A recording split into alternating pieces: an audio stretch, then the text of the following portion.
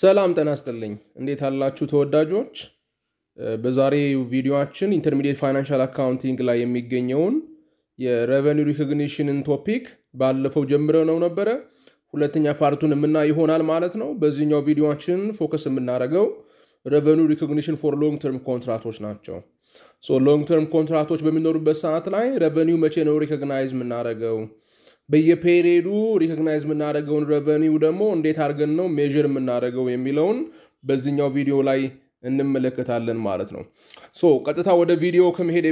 ወደ ሜን ቶፒኩ ከመሄዴ በፊት አንድ ኢንትሮዳክተሪ የሆኑ ነገሮችን እናንሳ so በባለፈው ቪዲዮአችን 5 ስቴፕ ሞዴልን ስናይ ጊዜ አንድ ድርጅት revenue recognize የሚያደርገው ወይም ሪከርድ የሚያደርገው መቼ ነው ብለናል performance obligationን satisfy ሲያደርግ ነው ብለናል so the entity satisfies a performance obligation by transferring control of a promised good or service to the customer so promised good and service ማለት ያው performance obligation ማለት ነው ብለናል በቀደም so ያንን performance obligation controlን transfer ሲያደርግ ጊዜ performance obligationን ተወጣ እንላለን ብለን assume አድርገናል so revenue ምን መዘግበው ያንን performance obligationን ሲወጣ ነው የሚል ፖይንት አንስተን ነበር ከዛ ሁለት ነገር አንስተናል revenue can be recognized or performance obligation can be satisfied at a point in time such as when goods are delivered to customer or over time and then revenue performance obligation አችንን within a single transaction at a point in time satisfy ልናደርግ እንችላለን ለምሳሌ በቀደም በባለፈው ቪዲዮ ያየነው የመኪና ሽያጭ immediately መኪናውን ሲሸጥ መኪናውን ሃንድ ኦቨር ሲያደርግ ownership title ሲያስተላልፍ በዛ ሰዓት performance obligationን ተወጣ ብለን ማሰብ እንችላለን so at a point in time ሊሆን ይችላል ወይም ደግሞ performance obligation አችንን over time ደግሞ ሊሆን ይችላል ለምሳሌ ሰርቪሱን አይተናል ኦኬ ሰርቪሱን performance obligationን deliver የሚያደርገው through time ነው over period ነው 2 አመት የሚፈጅ ሰርቪስ ነው የሚሰጠው ብለናል so over period of time ነው deliver የሚያደርገው ማለት ነው so a company recognizes revenue over time if at least one of the following two criteria are met. So, ለምሳሌ እንደዚህ ብለን assume እናርግ. The company is a construction company ነው ብለን assume እናርግ. ያ construction company agree ያደረገ ከመንገዶች ባለስልጣን ጋራ ወይም ከሚመለከተው አካል ጋራ ከአዲስ አበባ ድሬዳዋ ኮንስትራክት ለማድረግ agree ያደረገ. From አዲስ አበባ to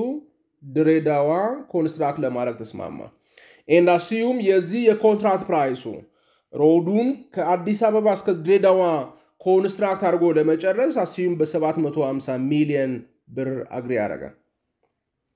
so ቶታል ኮንትራክት ፕራይሱ 750 ሚሊዮን ብር ነው assume and የፕሮጀክት ይሩ 3 አመት ነው ይሄን ፕሮጀክት ኮንትራክተር ድርጅቱ ወይም ደግሞ ሪፖርቲንግ ኢንቲቲው ይሄን ፕሮጀክት ጨርሶ ለማስረከብ 3 አመት ይፈጅበታል 2001 ላይ ነው የተጀመረው assume 2003 ላይ ነው ዴሊቨር የሚያደርገው ብለን assume እናርግ so አሁን ጥያቄው ይሄንን performance obligation ይሄን 500 ኪሎ ሜትር ነው ብለን assume እናርግ ይሄን 500 ኪሎ ሜትር ሮድ ገንብቶ መስጠት ነው performance obligation አይደል የሪፖርቲንግ ኢንቲቲው so performance obligation ደግሞ በ3 አመት ስራ ውስጥ ነው ያጠናቀቀው ስለዚህ revenue መቼ ነው መመዝገብ ያለብን ይሄ ድርጅት performance obligationን የተወጣው መቼ ነው 3ቱን አመት ጨርሶ መንገዱን ገንብቶ ሲያስረክብ ነው ወይስ በያመቱ ነው ወይስ ካሽ ሲቀበል ነው መቼ ነው performance obligationን achieve አደረገ ወይም satisfy አደረገ ምንለው የሚለውን ኮንሰፕት ነው እዚህ ቪዲዮ ላይ የምናየው ማለት ነው so revenue recognition over time means it applies for such long term projects ማለት ነው ለነዚህ ለሎንግ ተርም ፕሮጀክቶች ሲሆን ጊዜ አፕላይ የምናደርገው ነው ማለት ስለዚህ ምንድነው የሚለና IFRS ይሄ ድርጅት performance obligationን satisfy ያደረገው ሶስተኛው አመት ላይ ሳይሆን በየአመቱ ነው 2001 ላይ የተወሰነ performance obligationን satisfy አድርጓል 2002 ላይ የተወሰነ performance obligation satisfy አድርጓል 2003 ላይም ደግሞ የተወሰነ ፓርቱን ሰርቷል ብሎ ነው assume የሚያደርገው ስለዚህ at the end of each reporting period we have to recognize some part of this contract price የዚህ contract priceውን የሆነ ያህል አማውንቱን በየአመቱ መመዝገብ መቻል አለብን ነው የሚለው overtime ማለት ግን overtime ለመመዝገብ የሚከተሉት ክራይቴሪያዎች መሟላት አለባቸው ቀደም እንዳልኳችሁ 2001 ላይ 2002 ላይ 2003 ላይ revenue ለመመዝገብ በየአመቱ performance obligation ተወጥተና ብለን assume አድርገን revenue ለመመዝገብ ከሁለት አንዱ ክራይቴሪያዎች መሟላት አለባቸው ይላል አንደኛ company performance creates or enhances an asset that means work in process that the customer controls as the asset is created or enhanced የሰራነው ስራ አሴትን ክሬት የሚያደርግ ወይም ደግሞ አሴቱን ከነበረበት ደረጃ ኢንሃንስ የሚያደርግ ስራ ከሰራን ፐርፎርም ያደርግን ነው ማለት ነው ኦኬ ለምሳሌ መንገዱን ከአዲስ አበባ ተነስተን የተወሰነ ለምሳሌ እስከ አዳማ ድረስ ኮንስትራክት ብናረግ ኦኬ ፕሮግረስ አለ ማለት ነው ኢንሃንስ አድርገናል ማለት ነው ስለዚህ ከስተመሩ ኮንትሮል የሚያደርገው አሴት ፈጥረናል ማለት ነው ሶ አንድ ክራይቴሪያ ይሄንን እናያለን ማለት ነው ወይም ደግሞ company's performance does not create an asset with alternative use in addition to those criteria ሁለተኛው ክራይቴሪያ ኦልተርኔቲቭ የሆነ ዩዝ ሊኖር አይገባም ዴቨሎፕ የምናደርገው አሴት ኮንስትራክት ያደረግነው ያለው አሴት ከስተመሩ ኮንትሮል የሚያደርገው ከስተመሩ የሚጠቀመው ነው እንጂ ሌላ ዓላማ ያለው አይደለም ለከስተመሩ ነው እኛ ኮንስትራክት የምናደርገው ለራሳችን ጥቅም አይደለም ለራሳችን ኮንትሮል ልናደርገው አይደለም ዓላማው ለከስተመሩ ፕሮቫይድ የምናደርግለት አሴት ነው ይሄ ክራይቴሪያ ግን ሁለተኛው ክራይቴሪያ ከሆነ የምንጠቀመው ተጨማሪ ከምንጠቅሳቸው ውስጥ አንዱ መሟላት አለበት ይላል a customer simultaneously receives and consumes the benefit of the entity's performance as the entity performs okay perform ያደርግን ያለ simultaneously ከስተመራችን የሚጠቀመው ከሆነ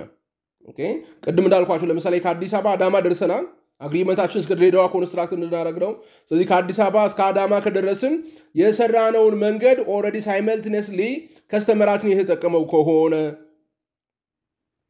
b another company would not need to substantially reperform the work the company has completed to date if other company were to fulfill the remaining obligation to the customer በሌላ ቋንቋ ለምሳሌ እስከ አዳማ ደርሰና ብለና ቀደም ከአዳማ በኋላ ያለውን መንገድ ሌላ ከስተመር ለሌላ ድርጅት ቢሰራ ሳንስማማ ቀርተንኛ ዊዝድሮ ስናረግ ሌላ ድርጅት ቢሰራው ኦኬ ከአዲስ አበባ እስከ አዳማ ያለው ሰብስታንሻሊ መቀየር የማይጠበቅበት ከሆነ ሪፐርፎርም ማድረግ የማይጠበቅበት ከሆነ ፐርፎርማንስ ኦብሊጌሽን የሆነ ያህል ሳቲስፋይ አድርገናል ማለት ነው ኦኬ so if criteria 1 or 2 is met then the company can recognize revenue over time. If it can reasonably estimate its progress toward the satisfaction of the performance obligation. So, ቀደም የተቀስናቸው ሁለት ክራይቴሪያዎች አሉ። አንድ ክራይቴሪያ ምንድነው ብለናል? እየሰራ ነው ያለው ስራ አሴቱን ኢንሃንስ ያደረገ ከሆነ ወይም ደግሞ ከስተመራችን ኮንትሮል የሚያደርገውን አሴት እየፈጠረ ከሆነ አንድ ሁለተኛው ክራይቴሪያ ደግሞ ምንድነው?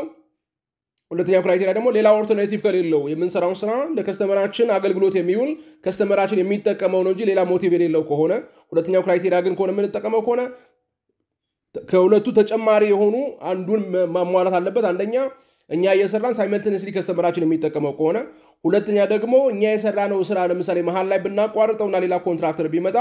የሰራነው ስራ ሪፐርፎርም ማድረግ የማይጠበቅበት ከሆነ ነው የሚለው ሶ ከሁለቱ አንዱን ክራይቴሪያ ካሟላ then the company can recognize revenue over time if it can reasonably estimate its progress toward the satisfaction of the performance obligation. ስለዚህ የሰራነውን ስራ ከጠቅላላ ስራ አንፃር reasonably estimate ማድረግ ከቻልን በየአመቱ revenue መመዝገብ እንችላለን ወይም ደግሞ revenue can be recognized over time ማለት ነው. So company recognize revenue and gross profit each period over time ከሆነ company recognize revenue and gross profit each period based on the progress of the construction. And that method is known as percentage of completion method. So ለምሳሌ ከዚህ እስከ አዳማ ያለው ስራ ከፕሮጀክቱ ጠቅላላ ስራ አንፃር ለምሳሌ 15% ከሆነ የጨረስነው ስለዚህ የኮንትራክት ፕራይሱን 15% ያህል ጨርሰናል ማለት ነው ፐርፎርማንስ ኦብሊጌሽናችንን ከጠቅላላው ከሚጠበቅብን ውስጥ 15%ን ሳቲስፋይ አድርገናል ማለት ነው so we can recognize 15% of the contract price as the revenue of the period ብለን መመዝገብ እንችላለን ሁለተኛው አመት ላይ ለምሳሌ ከአዳማ እስከ ጭሮ ኮንስትራክት አድርገን ከሆነ ኦኬ ከአዳማ እስከ ጭሮ ኮንስትራክት አድርገን ከሆነ ስለዚህ ከአዳማ እስከ ጭሮ ድረስ ያለው ከጠቅላላ ፐርፎርማንስ ኦብሊጌሽናችን ለምሳሌ 10% ከሆነ ስለዚህ ከጠቅላላ ኮንትራክት ፕራይስ ውስጥ 10%ን ፐርፎርም ያደረግነው ሁለተኛው አመት ላይ ነው ማለት ነው so ሁለተኛው አመት ላይ revenue recognize እናደርጋለን so such assumption is known as percentage of completion method ይባላል ግን percentage of completion method የምንጠቀመው ቅድም ያነሳናቸው ክራይቴሪያዎች ውስጥ ከአንደኛና ከሁለተኛው አንዱ ከተሟላ ወይም ፉልፊል ከተደረገ ነው ማለት ነው ክራይቴሪያው ባይሟላስ ሁለቱም ክራይቴሪያዎችን ሜት ባያደርግስ ፕሮጀክቱ if the criteria are not met the company recognizes revenue and gross profit when the contract is completed which is known as cost recovery approach ወይም zero profit method ይባላል so profit recognize ምናደርገው gross profit recognize ምናደርገው መቼ ነው ማለት ነው ፕሮጀክቱ ኮምፕሊት ሲሆን ድረስ ነው ኦቨር ታይም በየፔሪዮዱ revenue መመዝገብ አንችልም ማለት ነው ክራይቴሪያው ካልተሟላ ክራይቴሪያው ከተሟላ ግን percentage of completion method ይጠቀማል so let's focus on the percentage of completion method first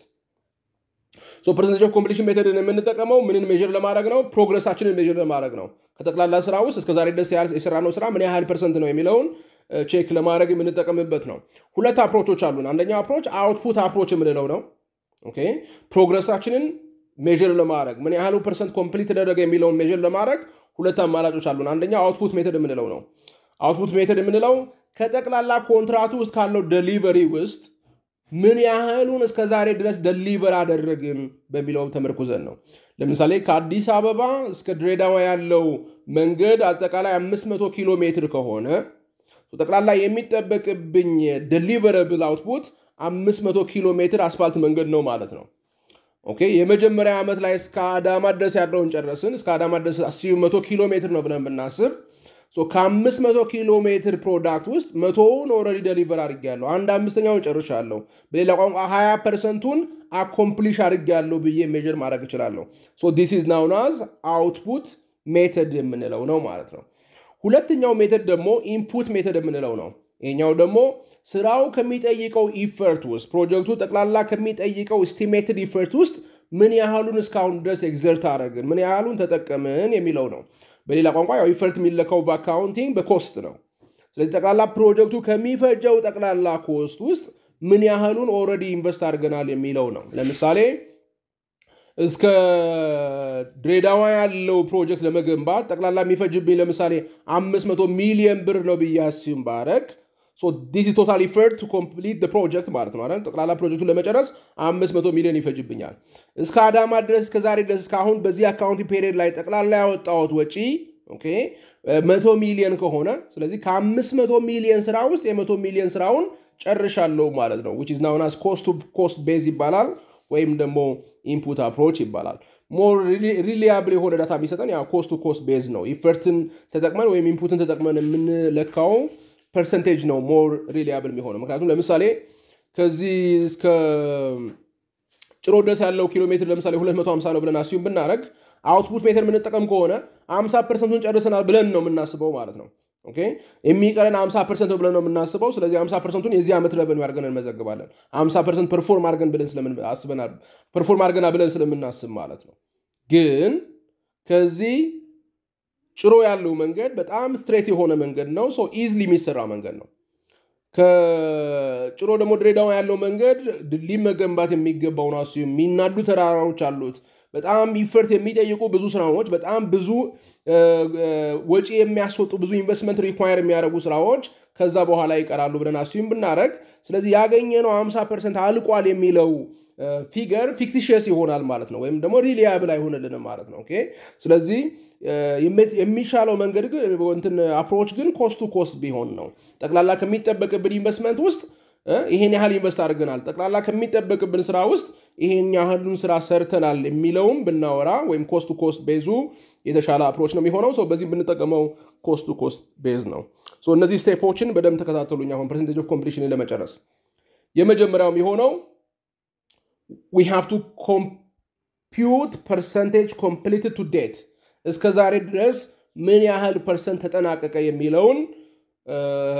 ማወቅ አለብን ማለት ነው ሶ በመንድነው ብለናል ኮስት ቱ ኮስት ነው ሜጀር ምናደርገው ብለናል ሶ በቅድሙ ኤግዛምፕል መሰረት ለምሳሌ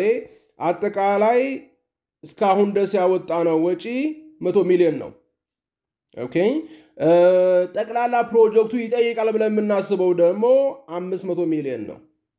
ስለዚህ ከ500 ሚሊዮን ከሚጠይቀው ስራ ውስጥ ኦሬዲ አኮምፕሊሽ ያደረግነው 100 ሚሊዮን የሚጨርሰው ስራን አኮምፕሊሽ አድርገናል ስለዚህ አንድ አምስተኛውን ጨርሰናል ማለት ነው በሌላ ቋንቋ 20% ስራው ተሰርቷል ብለን ማውራት እንችላለን ማለት ነው ስለዚህ የመጀመሪያው ስራችን የሚሆነው percentage completed to date ኮምፒውት ማድረግ ነው so percentage completed to date is equal to cost incurred to date divided by most recent estimate of total cost በሚለው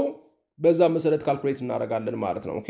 ቶታል ኤስቲሜትድ ኮስት ነው የምንወስደው ምክንያቱም ፕሮጀክቱ ገና አላለቀም ስለዚህ ምን ያህል ነው የሚለውን ለማወቅ ኤስቲሜትድ አድርገን ነው የምንወስደው ማለት ነው እሱን ማወቅ አለባችሁ ከዛ በኋላ ሁለተኛው ስቴፕ ኦኬ ሁለተኛው ስቴፕ ደግሞ ኮምፒውት የምናደርገው revenue recognized to date የሚለው ነው እስከ ዛሬ ድረስ ፐርፎርም ባደረግነው መሰረት ነው revenue የምንመዘግበው ስለዚህ የቅድሙ ስራ ላይ ለምሳሌ 20% ጠቅላላ የፕሮጀክቱ ስራ አልቋል ብለን አስዩም አድርገናል ኦኬ ፕራይሱ ደግሞ ኮንትራክት ፕራይሱ 750 ሚሊዮን ነው ብለን አስብ አድርገናል so we have to recognize the revenue equivalent to 20% of the contract price ማለት ነው የኮንትራክት ፕራይሱን 20% revenue ነው ማለት ነው ምክንያቱም ፐርፎርማንሳችንን በተወጣነው ልክ ነው revenue ምን መዘግበው ስለዚህ የተወጣነው ፐርፎርማንስ 20% ከሆነ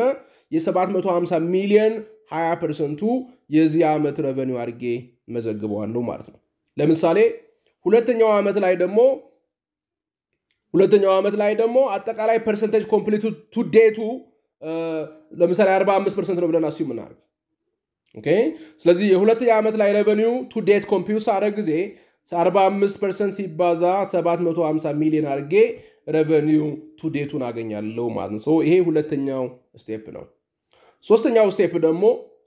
ስቴፕ ደግሞ revenue of current period ማወቅ ነው ለምሳሌ ይሄ መጀመሪያ ዓመት ላይ ስለሆነ ሙሉ በሙሉ 20% ሲባዛ 750 ሺህ ብር የመጀመሪያው ዓመት revenue ይሆናል የሁለተኛው ዓመት revenue ግን 45% to date ነው የዚህ ዓመት ስራ ብቻ ሳይሆን እስከ ሁለተኛው ዓመት መጨረሻ ድረስ ያለው ነው be careful to date ማለት እስከ ማለት ነው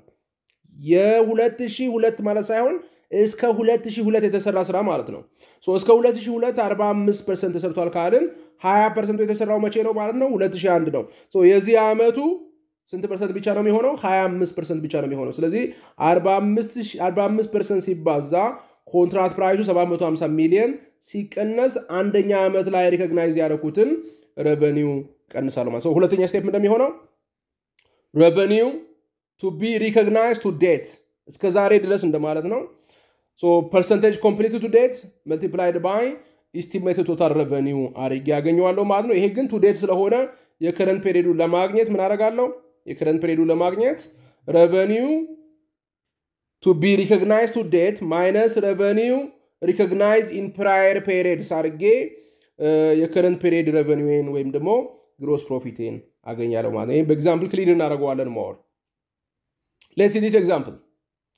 this construction company has a contract to construct a 4,500,000 bridge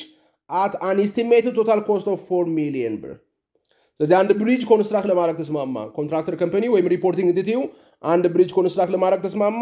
የኮንትራክት ፕራይሱ 4,500,000 ነው በመጀመሪያ ኤስቲሜሽኑ መሰረት ብሪጁ ገምቶ ለመጨረስ 4 ሚሊዮን ብር ይጠይቃል ብለን ኤስቲሜት አድርገናል total cost of the project is 4 million as per the initial estimate ማለት ነው so the contract is to start in July 2015 and the bridge is to be completed in October 2017 ስለዚህ ኦቨርታይም ነው ማለት ነው 2015 ላይ ጨርስ ጀምረን 2017 ላይ ነው ምን ጨርሰው ማለት ነው so the following data pertains to the construction period so እዚህ ጋር ዳታ ሰጥቶናል የመጀመሪያው cost to date ነው እዚህ ጋር በደንብ ጥንቃቄ ማድረግ አለባችሁ to date እስከ cost incurred during the period ቢኖረው የ2015 የ2016 እና የ2017 ኮስት ነበር የሚነግረን to date ማለት ግን እስከ ማለት ነው ለምሳሌ 2015 ላይ ስንት ነው የሚያሳየው 1 ሚሊዮን ነው ሶ እስከ 2015 ድረስ ለፕሮጀክቱ የወጣ ወጪ 1 ሚሊዮን ብር ነው ስለዚህ ይሄ በ2015 ብቻ የወጣ ነው ምክንያቱም ከዚህ በፊት ፔሪድ ስለሌለ ከዚህ በፊት ወጪ ስላላወጣን ገና first year of the project ስለሆነ ማለት ነው ሁለተኛው ዓመት ይሁት cost to date of 2016 is 2,960,000 ነው ምን ማለት ነው እስከ 2016 ለዚህ ፕሮጀክት የወጣው ወጪ 2,916,000 ነው so 2,916,000 የ2016 ወጪ አይደለም be careful እስከ 2016 የወጣ ወጪ ነው ስለዚህ ምን ማለት ነው 2016 ላይ የወጣው ወጪ ስንት ነው ማለት ነው የሁለቱ ዲፈረንስ ነው ኢንክሪመንቱ ነው so 2016 ላይ 1,916,000 ብር ነው የወጣው ማለት ነው ምክንያቱም እስከ 2016 2,916,000 ከወጣ ከዛ ውስጥ 1 ሚሊዮኑ መቼ ወጣ ነው 2015 የወጣ ነው ስለዚህ የ2016 ወጪ cost incurred during 2016 is only 1,916,000 ማለት ነው 2017 ላይ የወጣ ወጪ 4 ሚሊዮን እስከ 2017 ላይ የወጣ ወጪ 4,50,000 ነው ይሄም እስከ ነው to date ነው የ2017 ወጪ ሳይሆን እስከ 2017 የወጣ ነው ምን ማለት ነው 15 ላይ የወጣ ሲደመር 16 ላይ የወጣ ሲደመር 17 ላይ መጣ ስለዚህ 2017 ወጪው ኢንክሪመንቱ ብቻ ነው ማለት ነው ከ2,916,000 4,50,000 እንዲገባ ያደረገው ወጪ የወጣው 2017 ላይ ነው ይሄን ማወቅ አለባችሁ ማለት ነው ሌላው estimated cost to complete the project 2015 ላይ ለምሳሌ የፕሮጀክቱ የቀረውን ፓርት ለመጨረስ 3 ሚሊዮን ብር ያስፈልገኛል በያስዩ ማርጊያለሁ እስከ ዛሬ የወጣው ስንት ነው 1 ሚሊዮን ነው ከዚህ በኋላ ለሁለት ዓመት ለሚቀረው ሁለት ዓመቱ ደግሞ ኤክስፔክት ማድረገው 3 ሚሊዮን ነው ሶ በ2015 ኤስቲሜት መሰረት የፕሮጀክቱ ጠቅላላ ኮስት ስንት ነው 4 ሚሊዮን እስከ ዛሬ የወጣው ሲደመር ከዚህ በኋላ እናወጣው ለምን ኤክስፔክት ምናደርገው 3 ሚሊዮን ኦኬ ሶ 4 ሚሊዮን ነው 2015 ላይ ባለው ኤስቲሜት መሰረት 4 ሚሊዮን ነው ቶታል ኮስት ኦፍ ዘ ፕሮጀክት 2016 ላይ ደግሞ ኦኬ እስከ 2016 2 ሚሊዮን 916 ሺህ ብር አውጥቻለሁ ከዚህ በኋላ ደግሞ ፕሮጀክቱ ለመጨረስ የቀረውን ፓርት ለመጨረስ ደግሞ 1 ሚሊዮን 134 ሺህ ብር ያስፈልገኛል በያስባለው ስለዚህ የሁለቱም ኮስቶች እስከ ዛሬ የወጣው ኮስት እና የቀረውን ፓርት ለመጨረስ የሚወጣው ኮስት ኤክስፔክት የምናደርገው ኮስት ሲደመሩ 4 ሚሊዮን 50 ሺህ ይመጣል ስለዚህ ያው ኤስቲሜሽን በጊዜ ሂደት ይቀየራል አይደል 2015 ላይ ጠቅላላ የፕሮጀክቱ ኮስት 4 ሚሊዮን ብለን ነበር አስዩ የሚያደርግነው 2016 ላይ ግን 4 ሚሊዮን 50 ሺህ ሆነ ኦኬ ስለዚህ as per 2016 estimate total cost of the project is 4 ሚሊዮን 50 ሺህ ሆነ ማለት ነው 2017 ላይ እስከ 2017 4 ሚሊዮን 50 ሺህ አውጥተናል ከዚህ በኋላ ፕሮጀክቱ አልቋል ስለዚህ ቀጣዩን ፌዝ ለመጨረስ ብለን የምናስበው ኮስታችን ዜሮ ነው ማለት ነው ሶ ጠቅላላ ኮስታችን ስንት ሆነ ማለት ነው 4 ሚሊዮን 50 ሺህ ሆነ ማለት ነው ሶ ይሄን ማወቅ አለባችሁ ሌላኛው ደግሞ progress billing during the year ያ ኮንትራክተሩ ቻርጅ ያደረገው ከስተመሩን ክፈለኝ ብሎ የጠየቀው ቢል ያደረገው ክፍያ ማለት ነው 2015 ላይ 900 ሺህ ብር ቢል አድርጎታል ግን በካሽ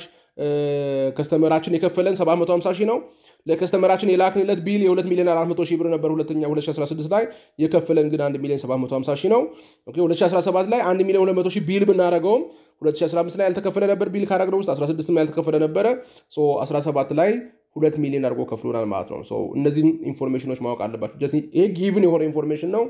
ክሊር ለማድረግ ያህል ነው ሶ አሁን የመጀመሪያ ስራችን ምን ሰራው የመጀመሪያ ስቴፓችን ቶታል ኤስቲሜትድ ኮስት ኦፍ ዘ ፕሮጀክት ማግኘት ነው ቶታል ኤስቲሜትድ ኮስት ኦፍ ዘ ፕሮጀክት ማግኘት ነው ስለዚህ ምን ብለና ቀደም እስከ 2015 የወጣ 1 ሚሊዮን አለ የቀረውን የፕሮጀክት አካል ለመጨረስ ደግሞ 3 ሚሊዮን እንደምናወጣ ኤክስፔክት እናደርጋለን ስለዚህ አጠቃላይ ፕሮጀክታችን ስንት ያስወጣናል ማለት ነው በ2015 ኤስቲሜት መሰረት 4 ሚሊዮን ሶ ቶታል ኤስቲሜትድ ኮስት ኦፍ ዘ ፕሮጀክት ኢዝ ኢኳል ቱ cost to date plus estimated cost to complete the project አድርገን ነው የምናገኘው ሶ 4 ሚሊዮን ነው በ2015 መሰረት የፕሮጀክቱ estimated cost 4 ሚሊዮን ነው ማለት ነው 2016 ላይ እስከ 2016 ድረስ 2 ሚሊዮን 916 ሺህ ብር አውጥተናል ቀጥሎ ላለው ፕሮጀክት ለቀሪው ደግሞ 1 ሚሊዮን 134 ሺህ ብር እናወጣለን ብለን ኤክስፔክት እናደርጋለን ኦኬ ስለዚህ በ2016 ኤስቲሜሽናችን መሰረት የፕሮጀክቱ ጠቅላላ ዋጋ 4 ሚሊዮን 50 ሺህ ያስወጣናል ብለን ኤክስፔክት እናደርጋለን ማለት ነው 2017 ድረስ 4 ሚሊዮን 50 ሺህ አውጥተናል ኦሬዲ ፕሮጀክቱ ኮምፕሊትድ ሆኗል ስለዚህ ኔክስት ፌዝ ላይ የሚወጣ ወጪ የለውም ስለዚህ 2017 ላይ ፎር ሹር የፕሮጀክቱ ኮስት ስንት ነው ማለት ነው 4 ሚሊዮን 50 ሺህ ነው ሶ የመጀመሪያ ስቴፓችን we have to compute total estimated cost of the project total estimated cost of the project is equal to cost to date plus estimated cost to complete የሚለው ነው ማለት ነው ከዛ በኋላ ደግሞ ሁለተኛው ስቴፓችን ፐርሰንቴጁን ማውጣት ነው percentage completed to date የምትለው ቃል ኢምፖርታንት ናት እስከ 2015 ድረስ ምን ያህሉን ጨረስ ነው እስከ 2016 ድረስ ምን ያህሉን ጨረስ ነው እስከ 2017 ድረስ ምን ያህሉን ጨረስ ነው የሚለው ነው የምናየው ያው የምንጠቀመው ኮስት ቱ ኮስት ቤዝ ነው እስከዛሬ ያወጣነው ኮስት ከጠቅላላ ኮስት አንፃር ነው የምናየው እስከዛሬ ያወጣነው ኮስት እስከዛሬ የሰራነው ስራ ይገልጻል ኦኬ ጠቅላላ ኮስቱ ደግሞ ጠቅላላ የፕሮጀክቱን ስራ ይጠይቃል ስለዚህ እስከዛሬ ያወጣነው ኮስት ማለት እስከዛሬ የሰራነው ስራ ከጠቅላላ ስራ አንፃር ነው የምናየው ማለት ነው ኮስት ቱ ኮስት ቤዝ ስለዚህ እስከ 2015 የሰራነው ስራ የ1 ሚሊዮን ብር ስራ ነው ኮስቱ ዴታችን ከስንቱ ውስጥ ከ4 ሚሊዮን ስራ ውስጥ ኦኬ 4 ሚሊዮን ብር ያስወጣና ብለን ከምናስበው ስራ ውስጥ የ1 ሚሊዮን ኦሬዲ ሰርተናል ስለዚህ የሰራነው ስራ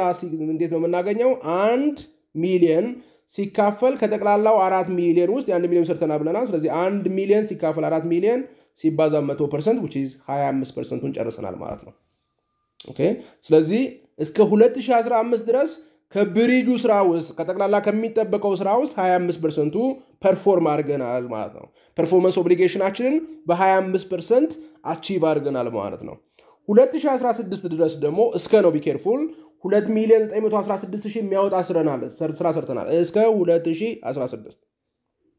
ከስንት ውስጥ ከ4 ሚሊዮን 50 ሺህ ውስጥ ሪሰንቱን ነው የምንወስደው ቢ ኬርፉል ቶታል ኤስቲሜትድ ኮስት ሪሰንቱን ነው የምንወስደው ሶ 2016 ላይ ሪሰንቱን ጠቅላላ ኮስቱ 4 ሚሊዮን 50 ሺህ ነው ሶ 4 ሚሊዮን 50 ሺህ ብር ከሚያስወጣ ስራ ውስጥ የ2 ሚሊዮን 916 ሺህ ስራ ሰርተናል ስለዚህ ስንት ነው የሰራነው ማለት ነው 2 ሚሊዮን 916 ሺህ ሲካፈል 4 ሚሊዮን 50 ሺህ ስናደርገው 72% ሰርተናል እስከ መቼ እስከ 2016 ድረስ የሰራነው ስራ 72% ነው እስከ 2017 ድረስ የሰራነው ስራ ደግሞ 4 ሚሊዮን 50 ሺህ ሰርተናል ከጠቅላላ ከ4 ሚሊዮን 50 ሺህ ስር ውስጥ ስለዚህ 100% ጨርሰናል ምክንያቱም it's the last year of the project 100% completed ሆኗል ማለት ነው ስለዚህ ይሄ percentage completed to date ነው 25% be careful እስከ 2015 ነው 72% የ2016 ስራ አይደለም እስከ 2016 የተሰራ ስራ ነው ኮስት ቱ ዴት ስለሆነ ምክንያቱም የተጠቀምነው ኮስት ቱ ዴት ስለሆነ 2017 ላይ የተሰራው 100% የ2017 ሳይሆን እስከ 2017 የተሰራ ነው ስራ እንዲቀልም ስለዚህ ምን ማድረግ እንችላለን ሶስተኛ ስቴፓችን የእያንዳንዱ ፔሪድ percentage completion ማውጣት እንችላለን percent completed current year እስከ 2015 የተሰራው ስራ 25% ነበረ ኦኬ ከዚህ በፊት የተሰራ ስራ የለም ምክንያቱም ፕሮጀክቱ ገና መጀመሩ ስለሆነ ሙሉ 25% የፈርስት ይር ስራ ነው ማለት ነው እስከ 2016 የተሰራው 72 ነው ከ72% ውስጥ ግን 25% የመቼ ነው 2015 ነው ኦኬ የ2015 ስለሆነ ከ72% ውስጥ 25ቱን እቀንሰዋለሁ ማለት ነው ስለዚህ በ2016 አድ ያደረግነው ቫልዩ ኢንሃንስ ያደረግነው በስንት ነው ማለት ነው 47% ነው ስለዚህ የ2016 ፐርፎርማንሳችን 47% ነው ማለት ነው ኦኬ የ2017 ላይ ደግሞ እስከ 2017 100% ተሰርቷል ከዛ ውስጥ ግን 72ቱ የአንደኛ ዓመትና የሁለተኛ ዓመት ናቸው እስከ 2016 የተሰራው 72% ነበረ ስለዚህ እኛ ኢንሃንስ ያደረግነው ኢንክሪዝ ያደረገው የ2017 ስራችን 28% ነው ማለት ነው ሶ ግልጽ ነው during 2015 our performance obligation in terms of percentage is 25% during 2016 our performance in terms of percentage is 47% and during 2017 it's 28% to date እና during የምትለው ቃል ልዩነታቸውን እዚህ ጋር እንድታቆልኝ ፈልጋለሁ ከዛ በኋላ revenue of the period is equal to percentage completion during the period multiplied by total contract price ማድረግ ነው ሶ የፕሮጀክቱ ጠቅላላ ኮንትራክት ፕራይሱ ኦኬ 4 ሚሊዮን 500 ሺህ ነው ሶ የመጀመሪያ ዓመት ላይ የሰራነው ስራ 25% አለው ሶ 25% ሲባዛ 4 ሚሊዮን 500 ሺህ ያደርግና 1 ሚሊዮን 125 ሺህ revenue አለኝ ማለት ነው የመቼ ነው የ2015 ምክንያቱም ከጠቅላላ ስራ ውስጥ 25% የተሰራው የ2015 ላይ ስለሆነ ኦኬ የ2016 ደግሞ ይውት 47% ነው የተሰራው ስራ የ2017 ላይ 16 ላይ ኦኬ 2016 ላይ ብቻ የተሰራው ስራ 47% ነው ሶ 47% ሲባዛ 4 ሚሊዮን 500 ሺህ ብር ስናረጋው 2 ሚሊዮን 115 ሺህ ይጣል this is the revenue of 2016 ማለት 2016 revenue ይሆናል ማለት ነው 2017 ላይ ደግሞ የሰራነው ስራ 28% ነው so 28% of the contract price which is 1 ሚሊዮን 260 ሺህ ምን ይሰጠኛል ማለት ነው revenue of the period ይሰጠናል ስለዚህ ኦቨር ታይም ማለት 2015 ላይ በመዘግበው revenue 1 ሚሊዮን 125 ሺህ ነው ኦኬ 2016 ላይ በመዘግበው revenue 2 ሚሊዮን 115 ሺህ ነው 2017 ላይ በመዘግበው 1 ሚሊዮን 260 ሺህ ነው ስደምሩት ከ4 ሚሊዮን 500 ሺህ ጋር እኩል መሆን አለበት 4 ሚሊዮን 500 ሺህ ጠቅላላ ኮንትራክት ፕራይሱን ነው ኦቨር ታይም ያከፋፈል ነው ወይም ፕሮሬት ያደረግ ነው ማለት ነው እሺ ሌላ እዚህ ጋር ማወቅ ያለብን ነገር ኮስት ኢንከርድ ዱሪንግ ዘ ፔሪድ ማውጣት አለብን የእያንዳንዱ ዓመት ኮስት ምን ያህል ነው revenue መዝግበናል አውጥተናል የእያንዳንዱ ዓመት ኮስቱስ ምን ያህል ነው የሚለውን እናውጣ እዚህ ጋር እስከ 2015 ያለው ወጪ 1 ሚሊዮን ነው ስለዚህ ከዚህ በፊት የወጣ ወጪ የለም ስለዚህ ሙሉ ወጪው የ2015 ነው ማለት ነው ሶ 1 ሚሊዮኑ የ2015 ወጪ አድርገን እንወስደዋለን 2016 ላይ ይውት እስከ 2016 to date ነው የሚለው ሶ እስከ 2016 ድረስ ያለው 2 ሚሊዮን 916 ሺህ ብር ነው እስከ 2016 ስለዚህ እስከ ከሆነ ከ2 ሚሊዮን 916 ሺህ ውስጥ 1 ሚሊዮን የ2015 ነው ማለት ነው ስለዚህ የ2016 የወጣው ወጪ ስንት ብቻ ነው 1 ሚሊዮን 916 ሺህ ብቻ ነው ማለት ነው እስከ 2017 ድረስ ጠቅላላ የወጣው ወጪ 4 ሚሊዮን 50 ሺህ ነው ከዛ ውስጥ 2 ሚሊዮን 916 ሺህ የወጣው 2016 እና 2015 ላይ ነው ስለዚህ 2017 የወጣው ዲፈረንሱ ነው ማለት ኢንክሪመንቱ ነው ማለት ነው which is ኢንክሪመንቱ 1 ሚሊዮን 134 ሺህ ይመጣል ማለት ነው so cost incurred during the period አገኘን ወይም ደግሞ የከረንት ይር ኮስት አገኘን እዚህ ጋራ ማወቅ ያለባችሁ ነገር ምናልባት ጥያቄዎች ላይ ኦኬ ጥያቄዎች ላይ የሚገጥማችሁ ጥያቄዎች ላይ cost incurred during the period ከተሰጣችሁ ኦኬ በዚህ ፈንታ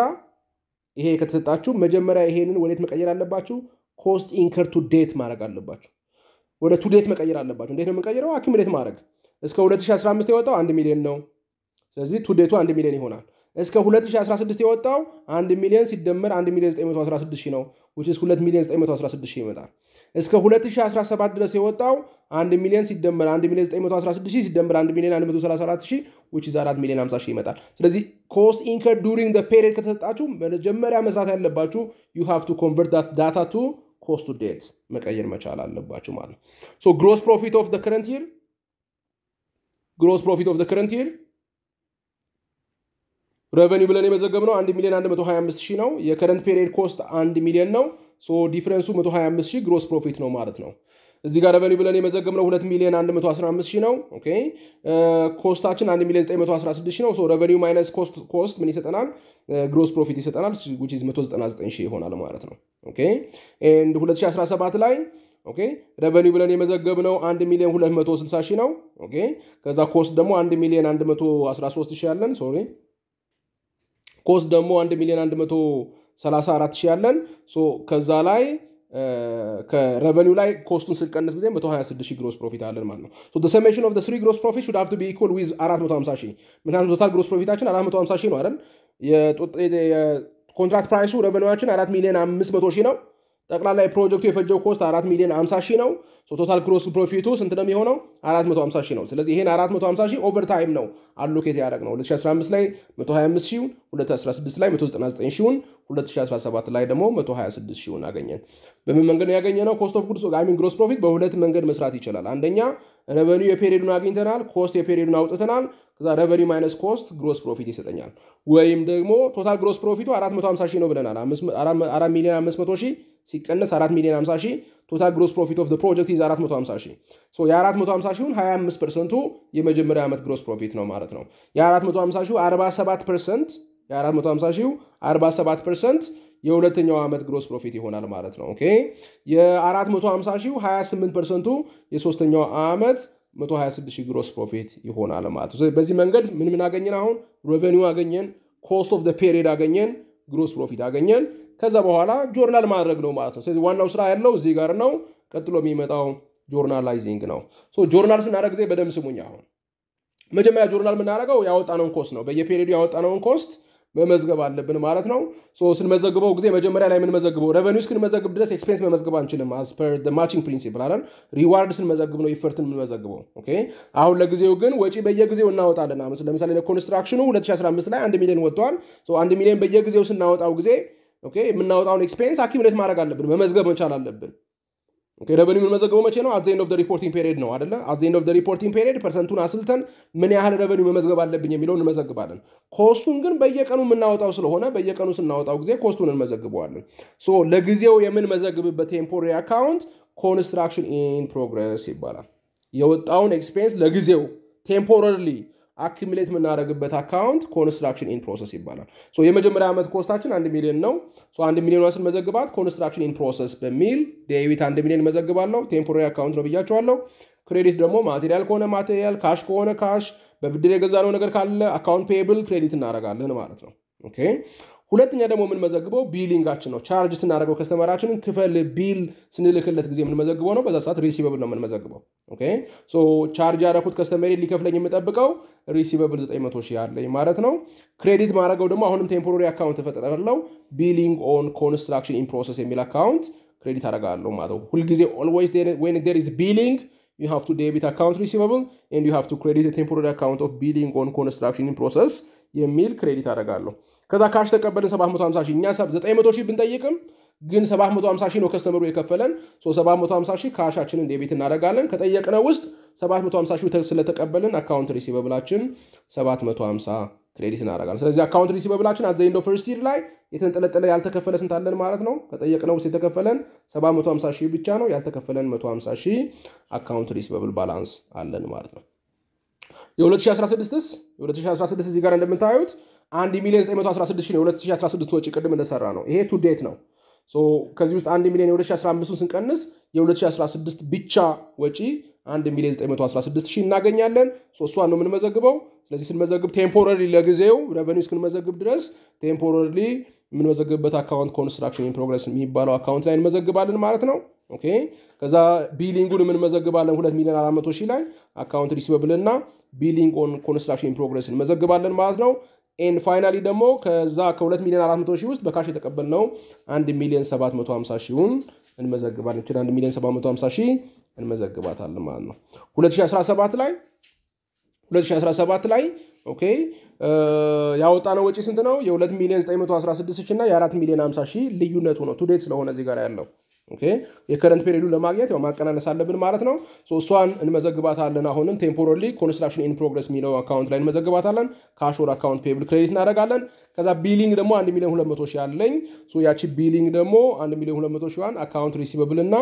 ቢሊንግ ኦን ኮንስትራክሽን ኢን ፕሮግረስ የሚለውን መዘግባለሁ ማለት ነው ኤንድ ፋይናሊ የተቀበልኩት 2 ሚሊዮን አለ ሶ ያን 2 ሚሊዮን ካሽን ዴቢት አደርጋለሁ አካውንት ሪሲቨብል በ2 ሚሊዮን እቀንሳለሁ ማለት ነው ሶ ይሄ ሶስቱ ነገሮች ለመመዝገብ ነው አንደኛ በየጊዜው ኮስት እናወጣ የምንመዘግበው ነው ሁለተኛ ቢል ስናደርግ የምንመዘግበው ነው ሶስተኛ ካሽ ስንቀበል የምንመዘግበው ማለት ነው ሌላ ጆርናል ኢንትሪያችን ደግሞ ሬቨኒውን መመዝገብ ነው አሁን ሬቨኒው ልንመዘግብ ነው ሶ ሬቨኒው የአንደኛ ዓመት ሬቨኒዋችን ቅድም ዲተርማይን ባደረግነው መሰረት 1,125,000 አለች ሶሪ እዚህ ጋር ዜሮ ሚስ ተደርጋለች ሶ 1,125,000 አለች እሷን መዘግባታለሁ ሶ ስመዘግብ ጊዜ ሬቨኒው ነው ክሬዲት ምን አደረገው አይደል ሬቨኒው ፍሮም ሎንግ ተርም ኮንትራክት ክሬዲት እናደርጋለን እዚህ ጋር እንደሚታያቸው ሬቨኒው ፍሮም ሎንግ ተርም ኮንትራክት 1,125,000 እንመዘግባለን ኮንስትራክሽን ኤክስፔንሱን አሁን ነው የምመዘግበው ማለት ነው at the end of the reporting period ሬቨኒውስ መዘግበው አብሬ ኮንስትራክሽን ኤክስፔንስ መዘግባለሁ ኮንስትራክሽን ኤክስፔንሱ የመጀመሪያ ዓመት ቅድም እንዳየነው ስንት ነበረ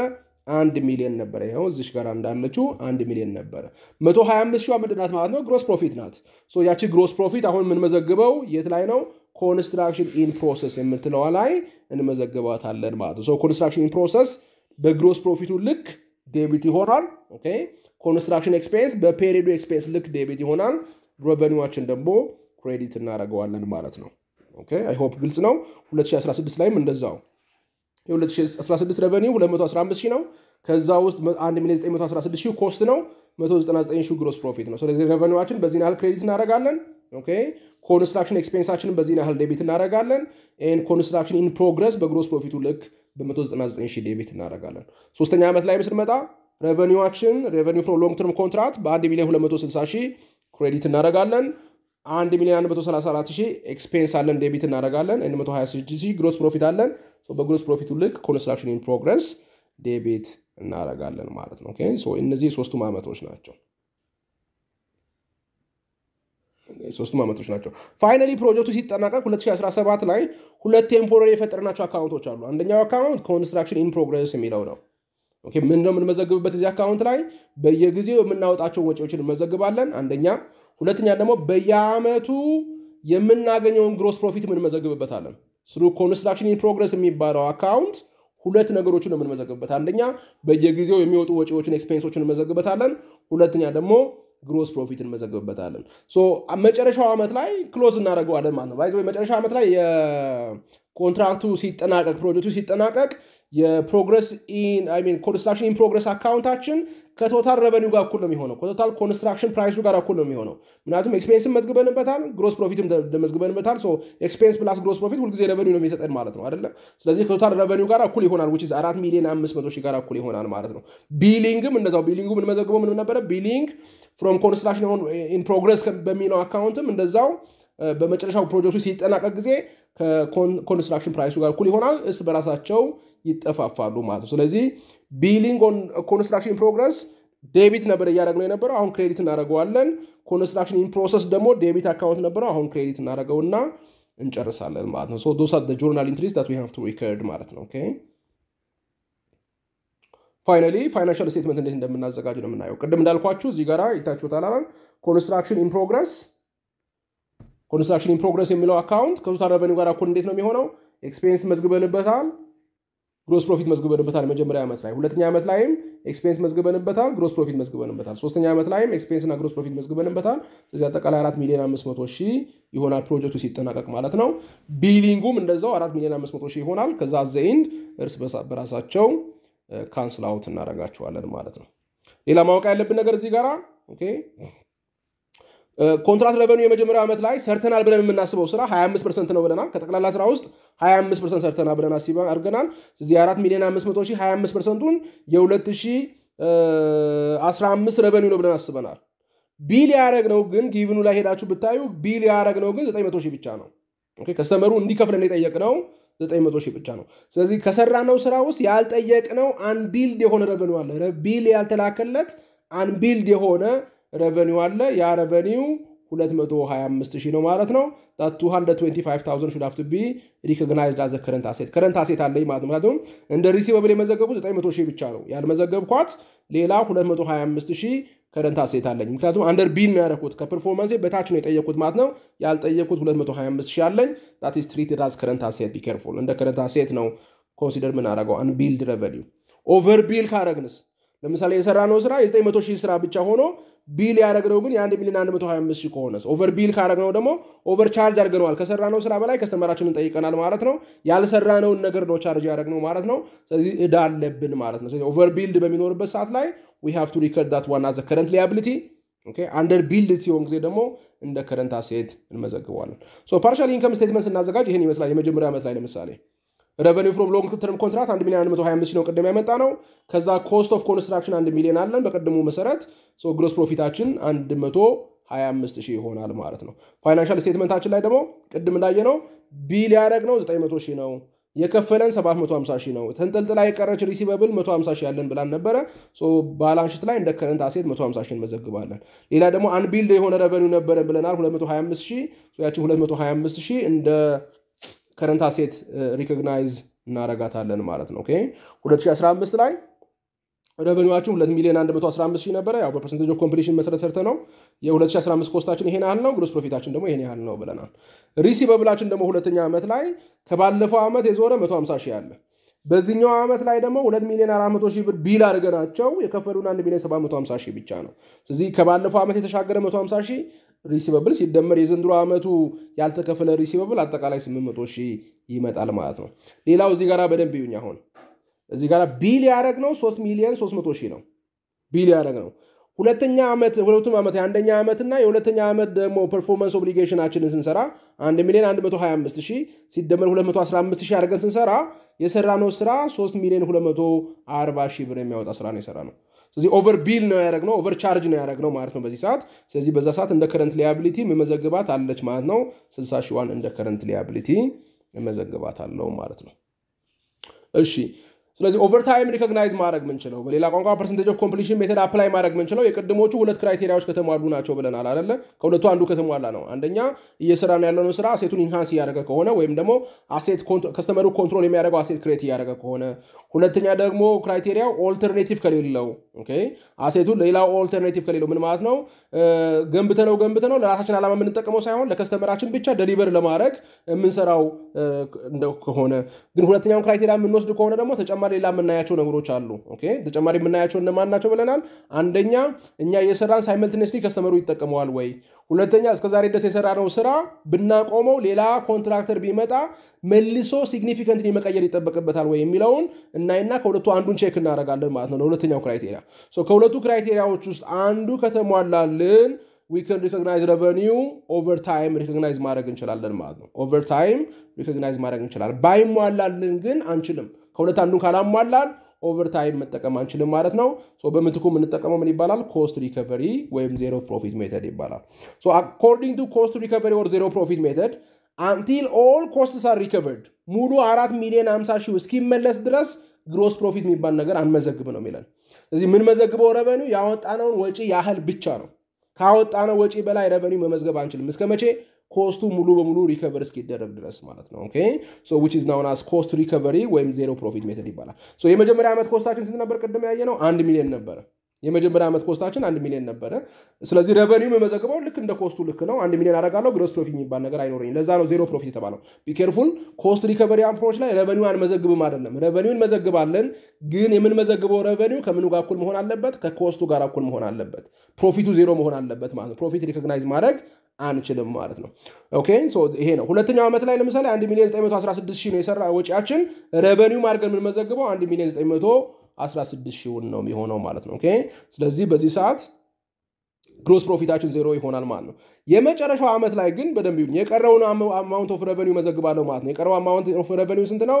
ከ4 ሚሊዮን 500 ሺህ ውስጥ 2 ሚሊዮን 916 ሺህ ኦልሬዲ አንደኛ ዓመት ላይ 1 ሚሊዮን ብር፣ ሁለተኛ ዓመት ላይ 1 ሚሊዮን 916 ሺህ ሪኮግናይዝ አድርገናል አይደለ? ስለዚህ ከ4 ሚሊዮን 500 ሺህ ውስጥ 2 ሚሊዮን 916 ሺህን ኦልሬዲ ሪኮግናይዝ አድርገናል። ሪኮግናይዝ ያላረግናት የቀረችው ስንት ናት ማለት ነው? ሙሉ በሙሉ እሷን ሪኮግናይዝ እናረጋታለን ፕሮጀክቱ ስለተጠናቀቀ ማለት ነው። 1 ሚሊዮን 584 ሺህ ሪኮግናይዝ እናደርጋለን። ከዛ በኋላ የ2017 ኮስት ይታወቃል። ያው 1 ሚሊዮን 134 ሺህ ነው ቀደም በጊቭኑ መሰረት። ስለዚህ ሙሉ ግሮስ ፕሮፊቱ